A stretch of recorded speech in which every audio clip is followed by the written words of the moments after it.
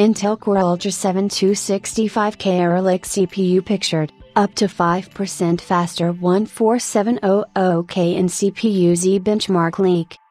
Intel's Core Ultra 7 265K Arrow Lake CPU has been pictured, and we also get to see a brand new benchmark leak within the CPU Z test.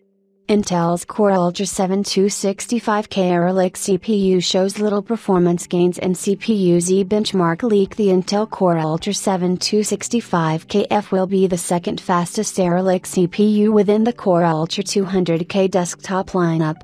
The chip will feature 20 cores, 20 threads, a base clock of 3.9 GHz, and boost clocks of up to 5.50 GHz. It will also carry 33 MB of L3 cache and feature a 125 watts, PL1, TDP. Recent reports suggest that the chip will ship with 177 watts, default PL2, and 250 watts, performance PL2, modes which users will be able to set manually. Core Ultra 7 265K, 20 cores, 20 threads, 3.9 base/5.5 boost, 33 MB cache, 125 watts PL1. Core i7 14700K, 20 cores, 28 threads, 3.4 base/5.5 boost, 33 MB cache, 125 watts PL1. This specific sample that leaked at Baidu forums, via HXL, was a QS sample with B0 stepping, and there is no word on what motherboard, power limits, or memory configuration it was running with. The CPU can be seen boosting to 5.2 GHz across the P cores and 4.6 GHz across the E cores.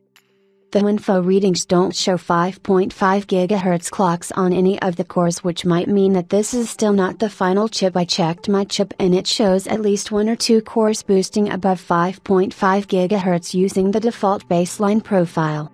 However, since these are the final all-core boost speeds, it could also mean that the Core Ultra 7 265K CPU was running in a multi-core workload while this specific info window was opened up.